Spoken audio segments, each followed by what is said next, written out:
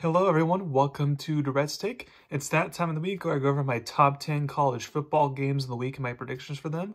So let's get started with the biggest game of the week between number 7, Tennessee, and number 12, Georgia, who are 10-point favorites, primetime ABC game.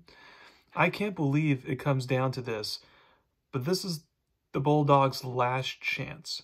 Georgia has to win out now to make the playoffs. For Tennessee, if they win, then they can start making reservations to the SEC title game. The last time Georgia lost a big game, Alabama, they would bounce back in their next game against Texas. So could we see some situation here where they, lost a big game, Ole Miss, and now bounce back here? And I think they will. I feel like they'll play the right intensity and get the close win and keep their season alive. Also, it helps that Tennessee quarterback Nico Yamaiava may not get clear from concussion protocol by then. And if he's out, Tennessee has no chance. So I say Georgia 23-13. Number 2, you got Arizona State versus 16 Kansas State, or 8.5-point favorites, as primetime ESPN game. Like the SEC, the Big 12 race is wide open. If Colorado can somehow drop a game, then both of these teams are in the mix to make the title game. The loser of this game will be eliminated from the Big 12 title race.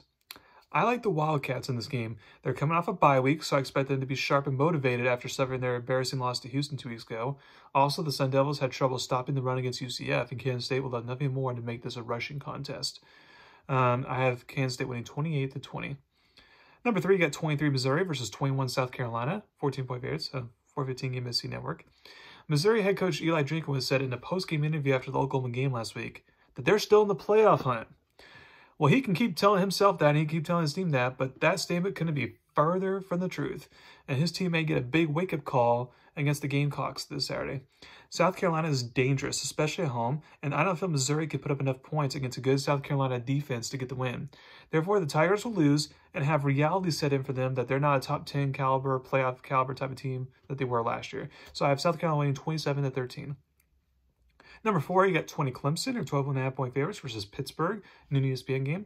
With Miami losing, Clemson's back in the mix to make it to the AC title game.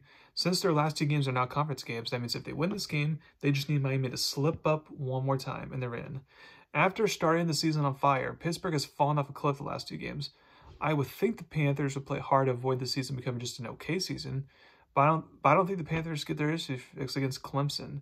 The Tigers find a way to get their first win against an automatic bowl team. I have Clemson winning 27-20.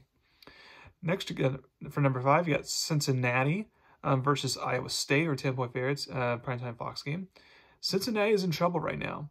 They have lost back-to-back games, and if they lose this game, they play a ranked Kansas State team, probably lost, and will have to beat TCU at home just to get bowl eligible, which is no guarantee. For Iowa State, it seemed like they were destined to reach the Big 12 title game. Now, after back-to-back losses, they're in desperation mode. Iowa State's defense has not been playing well at all, like it was early on in the season. They struggled to stop the run, and for some reason, their secondary was the big issue last week against Kansas. But Cincinnati loves to run the ball, and if Cincinnati could become a passing team, then that's where the Cyclones can force some turnovers and maybe take advantage. If for some reason it becomes a shootout, I like the Cyclones in the shootout to win that battle and keep themselves alive in the Big 12 title race. I have them winning 28-23. Number 6, you got 3 Texas, who are 12-point favorites, versus Arkansas, noon ABC game. The Razorbacks should make it to a bowl game even if they lose this game. However, since it's a rivalry game, they would love to spoil the Longhorns' playoff hopes, because a loss for the Longhorns here would indeed, in fact, spoil their hopes. I feel they would try to bounce back, coming off a bye week after the embarrassing loss to Ole Miss. However, I feel their defense won't be able to slow down the Longhorns' offense. If Arkansas can somehow cover the spread, that would be a moral victory for them. Number 7, you got number 1 Oregon for 14-point favorites versus Wisconsin, primetime NBC game. If Wisconsin loses this game, then they have to go to Nebraska and beat their rival Minnesota, or beat the rival Minnesota at home in order to make a bowl game. That's not exactly something the Badgers want to rely on. The problem is I don't think their defense will slow down Oregon's offense. I do think it's a close game in the first half, and then the Ducks start to pull away in the second half. And I have Oregon winning 31-17. Number 8, you got Baylor, 2.5-point favorites versus West Virginia, 4 p.m. ESPN2 game. Both teams have a manageable schedule going forward, so both teams should get bowl eligible at some point, but just in case, it's best to get bowl eligible while you can. I think this will be a shootout, and it may come down to who has the ball last. Since West Virginia has actually not played well at home this season, I'll take the Bears to get the close win off their bye week to make a bowl game and potentially save head coach Dave Aranda's job after he was on the hot seat for the beginning of the year. I have Baylor winning 38-34.